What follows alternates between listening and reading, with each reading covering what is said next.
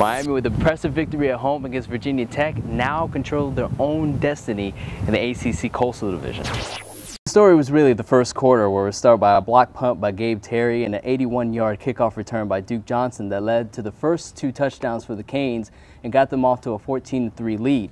Morris played decent enough. He had 170 yards and 2 touchdowns, and Duke Johnson, as I've been trying to say for a long time, they finally got back to the running game. He finished with 100 yards and a touchdown, which you don't see here. Virginia Tech, 3 turnovers, UM flawless. Mike James added 50 yards, on 15 rushes.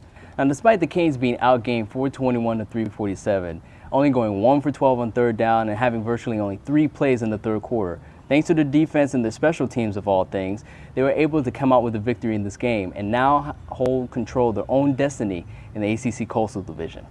Well, that's going to wrap it up for the Canes. You can check out the Heat and the Dolphins on the other segments. You can always check us out on the Indian Bleachers Facebook page.